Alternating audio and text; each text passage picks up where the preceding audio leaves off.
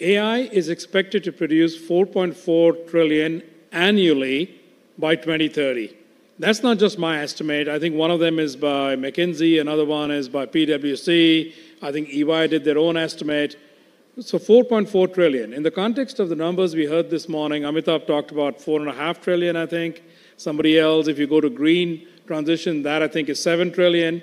So 4.5 trillion is significant on an annual basis of what it can provide. Now, we have to build upon what there is. So if you listen to both what Shantanu said and what Chandra said, you need a digital infrastructure in place. Once you have it, what is it that AI can do? And for a moment, speaking as a non-technologist, it is going to take on certain low-level cognitive tasks and be able to amplify them and do them. So when you can do that, you make everyone more productive. As you make people more productive, in effect, you have more workers. If you have more workers, then you're actually generating more capita GDP in each nation.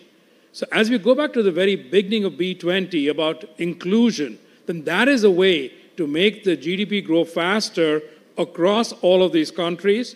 And our goal should all be, how do we make secure and accountable AI that can go benefit the productivity of enterprises and governments, to talk about some of the use cases that everyone here spoke on.